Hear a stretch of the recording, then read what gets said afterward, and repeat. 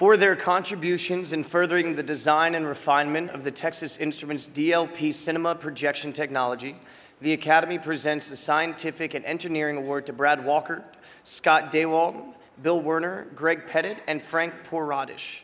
Gentlemen, please join us on the stage.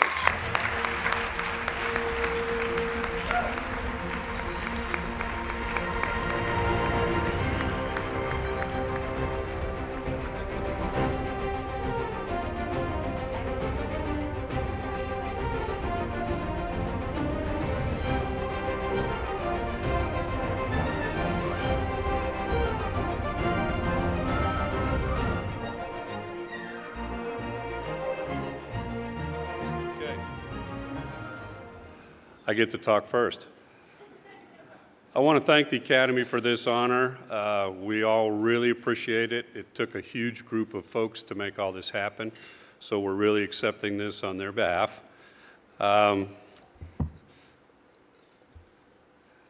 This effort has been going on since 1992, okay? There was a lot of leadership at TI back in those days. Jack Herod, Bob England, John Van Scoter, and more recently, Ken Novak. So it took a lot of vision to kind of make this happen. It took a lot of really smart folks to make this happen. And it was a lot of fun. There's a lot of stories that it's hard to remember after all this time, but we're trying to put back together some of these stories, and maybe it'll make a movie script someday. What do you think?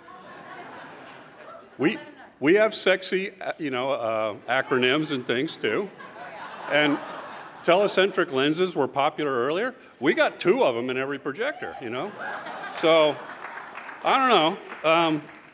Anyway, Doug Darrow couldn't be here tonight. Paul Breedlove couldn't be here tonight. These were guys that worked with the Hollywood community, along with Dave Duncan, to, translate engineering into Hollywood speak, because there was a gap there for a while. So we had to figure all that stuff out, but they did a real good job with it. So anyway, thanks again to the Academy and for all those who helped.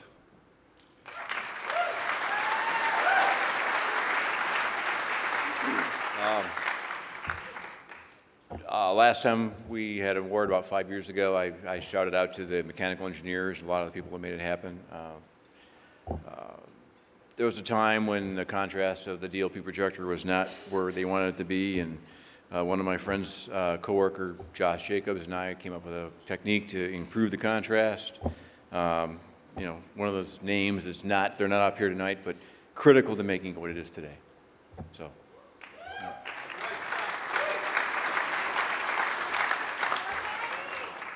I'd like to thank the Academy, also Texas Instruments for allowing us to work on this project. Also all the other members of the DLP team, without whom we couldn't have made it possible. Also, my wife, Connie, and Brittany and Ryan are here with me, my children. So I thank everyone.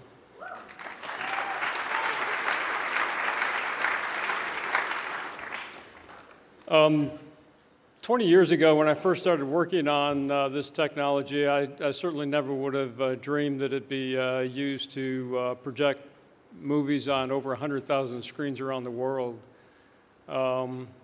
nor enable some of the 3D movies and high frame rate movies as well. I'd like to thank Dr. Larry Hornbeck for developing the digital micromirror device.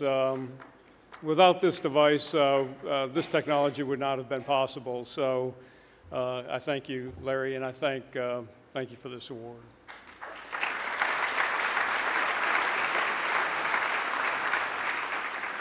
Well, just want to add thanks to the perseverance of Texas Instruments and the projector manufacturers that use DLP cinema technology, and to my wife Linda, and also to Matt Cowan and Loren Nielsen, who were essential for the development of DLP cinema. Thank you.